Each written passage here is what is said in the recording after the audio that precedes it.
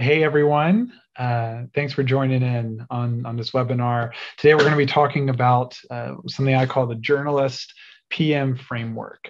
It's something that I've kind of put together and synthesized from various things I've read, things that I've gotten from my own experience as a PM and from talking to people. I'm not actually a journalist by trade, but you're asking a lot of those same questions that you would use if you were doing kind of investigative journalism. So that's what I call it. But before we get into it, who am I? I am a PM currently with Microsoft. My name is Alex Freemon, and I have 8 years of experience roughly in the industry. And I've done everything from being a business analyst to doing custom enterprise build outs. I've done full product like lifecycle management. With full vertical ownership, working with engineering, all the agile ceremonies, and then currently for the past 3 years, I've been a PM with Microsoft's Global EBU, working on their most strategic global customers, both in the product and in program management as well. So what are we going to be going through? First, we're going to talk about the actual framework, right? I think, as a brief aside, a framework is really important in the PM world because there's a lot of people who have intuition and they're good product managers, right? They can come up with good ideas, but it's not really teachable, right? And it's not systematic, and it's not something that can be implemented the same way and iterated on over and over and over again. So a framework is super key to being able to do that. And to me, I think a good framework is one that you can remember, even when you're not looking at your notes, you're looking at slides. So I call this the journalist framework, and you have 3Ws, 2Hs. 3Ws, 2Hs. We're asking why, who, what, how, and how. Why, who, what, how. And hopefully with that, you can walk away, remember it, and be thinking about it. So we're asking, why should we build this? Who should we build it for? What are the pain points for those users? How can we then build features that help them and address some of those pain points? And then lastly, how do we measure that? I've noticed a lot in the PM world, people jump to number 4, right? How can we help? What should we build without ever validating that idea, without ever validating that ask? So this is a much more structured approach that goes really high level and narrows it down into specific, and you end up with hopefully some really good, valuable features that you can build out. Where can you use this? Hopefully, anywhere, right? Anywhere that you need a systematic approach to thinking through something. But most commonly, the 3 areas are interviews, right? So it's really helpful for outlining maybe impact that you've had, projects that you've worked on. It's also helpful if you're interviewing for big tech, right, in a PM world. So Google, Facebook, Microsoft, and some of the others are really fond of asking product design questions, product execution questions, metrics questions. And this is a really effective way to structure those responses. They're really nebulous questions usually. So it's like, how would you improve Facebook? What should Microsoft focus on next? So like really high level, broad questions that you have to narrow down and break into more approachable numbers and features. So interviews really effective for that. Second, I think a good framework can be used in real life. So, I use this, and the principles apply to a lot of other kind of PM verticals. So product development, where you're actually building something, I think it's really effective for that. It's a really a good way to build out a roadmap, whether that's even for 2 weeks where you're just doing a sprint, or even like a fiscal year roadmap where you're highlighting the 5, 6, 7 big features that you're going to deliver over the next fiscal. So really helpful for that. And then thirdly, for your own experience development, as with most things, the more you do it, the more you shoot a basketball, the more you do like program, the more you cook, the better you get at it. And so when you use a framework, you're able to do something in a repeatable way, and you're then able to grow your experience as a PM. So it can be really effective to really work through your own kind of PM journey and PM career. As far as structure, again, I'm going to go through the framework really quick, and as time allows, I know we have a little like a limited amount here. I want to do an example just to show kind of what it could look like in real life. And I'll structure that after maybe an interview type question so that you can at least have a taste of a way you could utilize this in the interview or product development sphere. So without further ado, let's jump in. So we're asking why. Why should we build it? And there really is kind of a step zero for a lot of this stuff, is that you have your hypothesis saying, let's say you're Facebook. For example, I've never worked for Facebook. I don't have experience there. So it's a good thing for me to pull into. And you saying like, why should Facebook build X, right? So why should they improve Instagram? Why should they do that? Like the hypothesis is Facebook should get into the dating scene, for example. I don't know if Facebook does dating or not. I've been out of the dating scene for a long time, but let's say Facebook doesn't do dating at the moment. You say, hey, should Facebook do Facebook dating? And so the first question you're asked is, well, why organizationally does that even matter, right? And your goal here is to prove that anything that you're going to build, any hypothesis that you have, it needs to make sense for both your business goal, your business mission. It needs to align to the current fiscal and quarterly focuses for the business, and it needs to align to your division, right? If you're over in cloud and someone comes, hey, can you build this thing that's totally unrelated to your division, you're like, well, maybe, but like, we're not the best people for it. So anything that you're working on really needs to align to the overall business vertical that you're in. Some key question examples, and these are just examples. I'm sure as I go through these key questions for each of these questions, you're going to think of ones that I don't have listed here.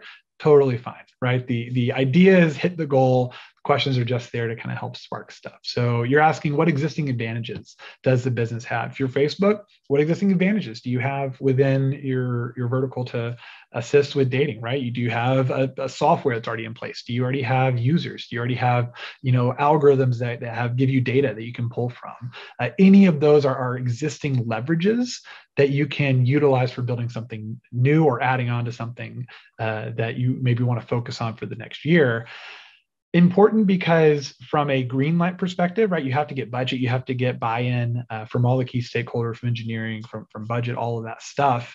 And it's a lot easier to say yes to adding on to something existing than it is to build something new. It's really risky and it's really expensive to build things from scratch. And so most of the time, not always, but most of the time, you're going to want to leverage existing stuff. So, hey, what existing things does the business have? How does it align with their overall company goals? Right. So if you look at, hey, our overall mission is to connect people. Our overall mission is to, give people cheap rides. Maybe if you're Uber, how does what you want to build align to that? And then lastly, what will allow you to achieve now or in the future? Maybe there's some things that on paper, like maybe doesn't make sense. Microsoft Education, for example, is free. Right? We give it to teachers and schools, base functionality in Office for totally free, which costs us a lot up front, but in the future, it allows greater growth and retention with the user base as they get into the workforce. So maybe there are things that maybe don't make sense right now, but it sets you up to achieve something in the future, and you're willing to pay for that. So overall goal, why should we build this? How does this align to our business goals? And you need to show in a very clear, structured way that it does. Second question you're going to ask is who, right? So say, yep, it totally aligns to where we want to be, but who should we build it for? Who are our key user segments here, right? And your goal here is to outline, at least 2, probably up to 4 or 5 user segments that you could potentially target by this feature set. And then from that, you want to emphasize on 1 or 2 of them. Normally just 1, because user segments ideally should be pretty different. So you can structure approaches for each one of them.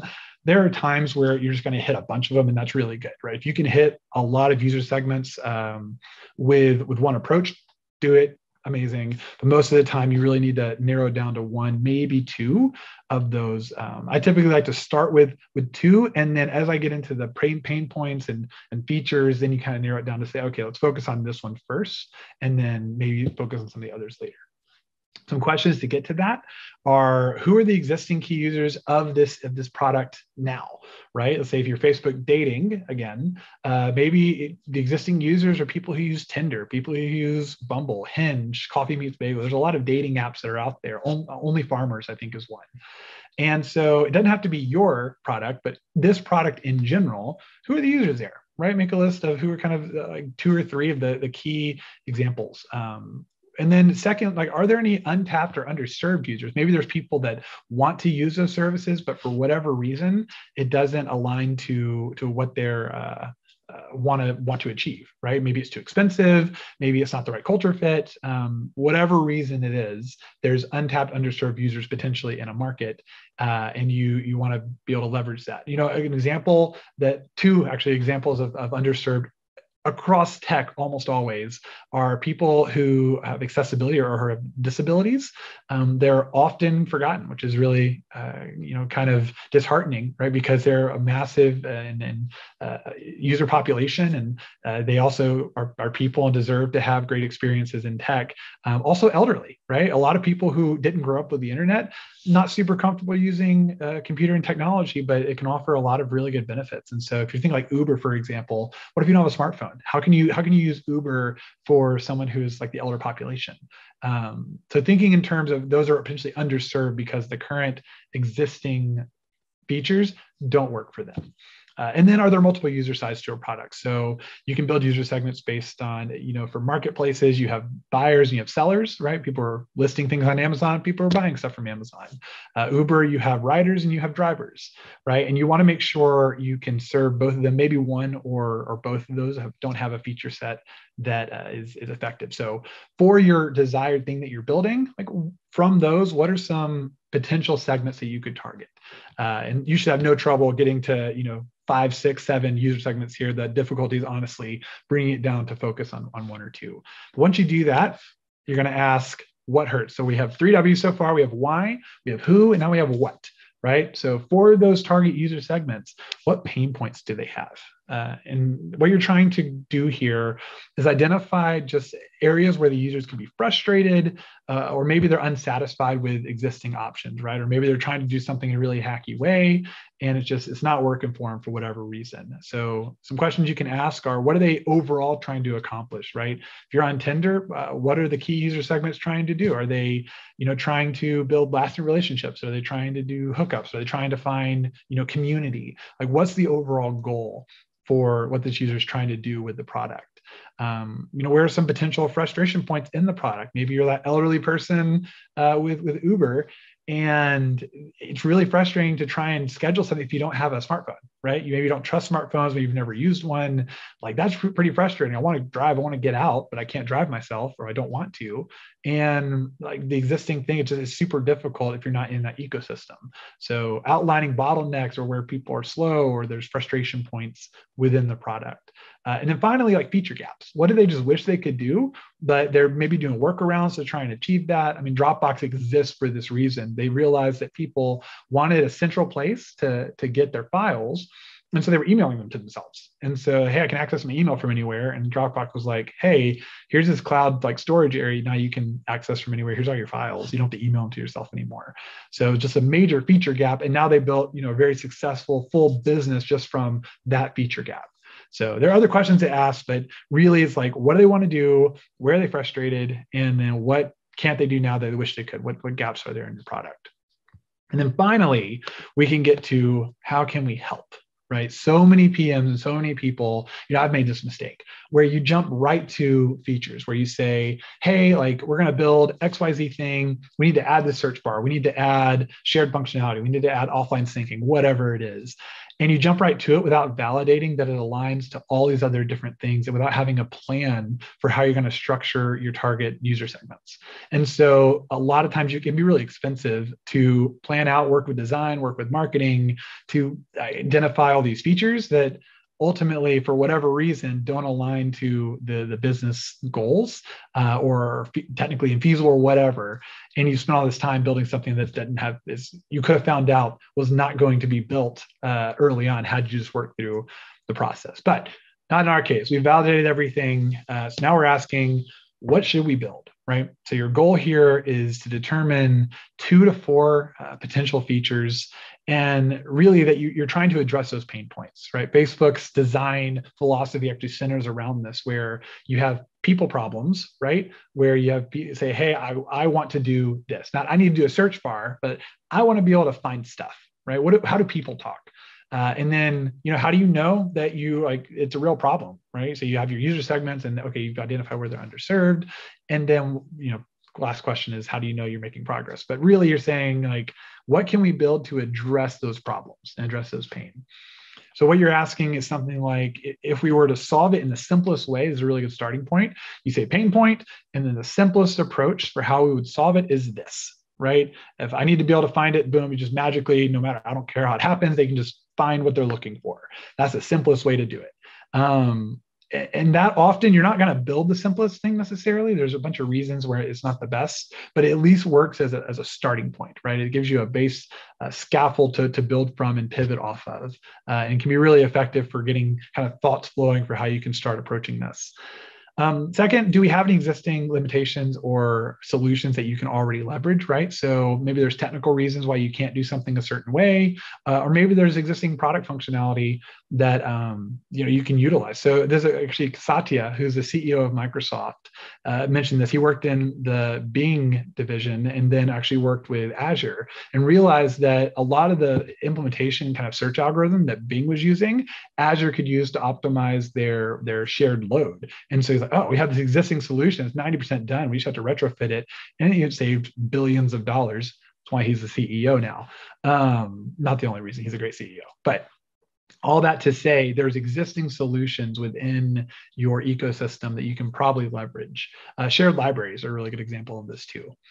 And then lastly, like, can you solve multiple pain points with this one approach? And so a lot of times it's not possible to hit a bunch of different ones. They're different enough that you can't just one fell swoop something. But as much as you can, if you can hit multiple user segments or multiple pain points with one broad approach, it's going to be the best impact, the biggest bang for your buck. So you want to try and prioritize those features because they're going to have the most drive and impact for your product. So why are we building this? Who are we building it for? What hurts? How do we help? And then I would say almost as important as the features is how do you measure it, right? How do you know you're making progress? What are your key metrics that you're tying into here? And so a lot of people skip over this, and it really comes back to bite you because someone comes, you say you launch something, it's been 3-4 months, and then someone comes to you and says, okay, how are we doing? And you're like, well, we launched it. Great. But like, is it effective? Is it driving towards what you were trying to achieve in the first place? Are people being served by it? Is there pain point going away? Like, how do we know all this? And so you really need to have key metrics that act as your litmus tests to see whether you're making progress or not. So you can, inform whether you need to pivot, whether you need to keep going, double invest or whatever. Some examples of that, like how much do we expect this to increase active users? Or how much do we expect this to increase engaged time from already active users? Maybe we don't expect it to add new users, but we expect engagement with the product to go up by 20% by adding whatever feature. How do we expect this to decrease attrition or churn? Maybe if you can keep people for 3 months longer in a paid subscription, then that ends up generating, let's say the average length is 10 months, that 30% more revenue per user if you can just decrease churn, right? And then tied into that, how much additional revenue can we expect this to generate? So if you can create maybe a separate user segment for a premium or maybe a frugal option for pricing tiers, maybe you'll get people that will stay longer or people that previously were paying for cheaper, but they'll pay a little bit more for something that costs pennies. So you can increase your monthly value per user by generating features, right? So you're rarely going to use all of these, but a lot of times you'll use some combination of the two, or you'll build like a funnel where you'll start with total active users and then break it down to what your target segment is. Within metrics, it's really kind of standard to have a North Star saying this is kind of what we're basing off of, and then a couple other things that you'll use to validate that North Star, because any one metric can be gamed a little bit. So like engaged time, for example, if you have a critical software function that you just slow down, you're probably going to increase the amount of engaged time, but your users are going to be super frustrated, right? So you don't want to just use one. You want to have one that's your main, your North Star, and then others that support that, all working in conjunction to show whether you're making progress or not. Okay, that's a lot of stuff, right? We have why, who, what, how. Why, who, what, how. The 3 W's, 2 H's. I've loved one-pagers, and so I put it into this template.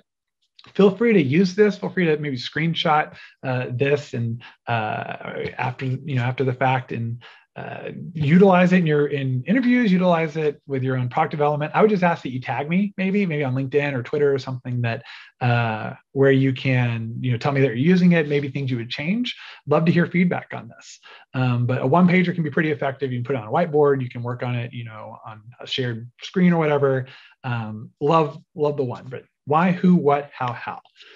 With that said, let's jump into, let me take this last like 10 minutes and actually show it in action. I've done a little bit of prep here, but I really haven't like thought through this. I'm trying to go into it, not having a fully fleshed out thought solution, so you can kind of see what the framework would look like in action. So question is, what should Spotify build next, right? I love Spotify. I'm a premium user, have been for years. And like, I really love their service. And so I'm thinking about like, what could they do next? And so we have our framework to build from. Obviously, there's nothing here. And so let's think through it.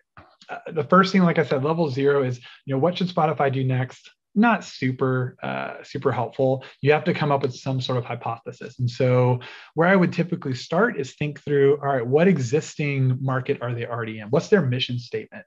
And their mission statement, I think I looked it up earlier, is to drive human creativity and give artists the ability to live off their art and give fans the ability to enjoy it, right? So we have driving creativity, we have artists who want to live off their art, creators, right? And then we have people who want to enjoy that in a way that's accessible, maybe affordability or maybe ease of use. So we're trying to do something that aligns with that ecosystem. Second, maybe they had the streaming service. Obviously, they already have a platform for streaming audio, and it's totally non-visual at the moment. So what are they already in? They have albums, they have podcasts. But I was thinking about this. I was like, do they do audiobooks? I love listening to audiobooks, but I don't know if Spotify ties into that. If they do, I'm not aware of it. So I'm operating under the assumption that they don't have this. And so the question, instead of what should Spotify do next, I'll work and change this to, should Spotify add audiobook streaming? Right? That's the hypothesis that I'm working from. Audiobook streaming. Okay. So first off, we're going to ask those same questions. I've just pulled up on a separate screen these questions. We're asking, what existing advantages do they have? Well, they already have the existing platform, right? So there's a ton of existing infrastructure that's already in place for streaming audio, right? They have existing platform, and I'll include with that, that's users, infrastructure, servers, licensing deals, all of the above, everything that you need to basically build those deals, right? You have in place with their current application. So totally think it aligns with their existing platform. Second question, how does it align to their goals? I would say, I don't know what Spotify's goals are, but I think, generate money is one of them. So does this allow them to generate more money? I think it does. You could probably, leverage audiobooks as a different vertical for revenue generation. So generate money, and probably to keep engaged users, right? So, or to grow user base. And so I think you could totally grow users here. Maybe there's people that don't love music, but love reading, that you could totally capture that you're not capturing right now. So we're going to do generate money and then grow user base. Last question was, will this allow to achieve now or in the future? I think it allows the bridging between verticals. Right now they're really music heavy, but a lot of people who do audiobooks are, especially the authors and readers, and neither of those are musical. So if they want to pivot over into a total non-music industry, this could be a pretty nice bridge in order to do that, right? This works out, but I'm not going to use that. So we have our 3 right here of why. Next, we're going to who, okay, if we build an audiobook streaming service, who are the potential users here? One that immediately comes to mind for me is book buffs, right? So people who love to read, and just maybe there are people power users of Audible, for example. They're burning through 5, 6, 7, 8 credits in a month. Audible obviously is to me the most well-known audiobook service. So I'm going to use that as kind of the competitor example. So people who read a lot, maybe you have people who travel a lot that listen to a lot of podcasts. You're on the road a bunch. Maybe you're in planes, or you're going from A to B. You have a lot of that dead time where you can't do stuff with your hands, but you can listen. So people who travel a lot. You have authors, I think, are a key user segment, right? I don't know how easy it is for people to publish audiobooks on Audible. I think there's a lot of production side, there's a lot of licensing deals that have to happen. So maybe not A-list authors, but especially people, maybe the people who are doing ebooks on Kindle, what Kindle allowed for self-publishing, maybe this could allow for, self-publishing of audiobooks. So I'm going to say maybe B and C-list authors. They don't have that same support network that you have from like the Stephen Kings of the world, right? Fourth, I think as I'm looking through this, right, we have people who do books, people who travel, and then maybe people who, like, if I'm asking, are there any underserved people? Maybe current existing systems are just too expensive, right? Like they want to listen to books, but they're not going to pay, $13 a credit or whatever for that. So instead, maybe there's like frugal or price conscious. I'll just call it frugal readers.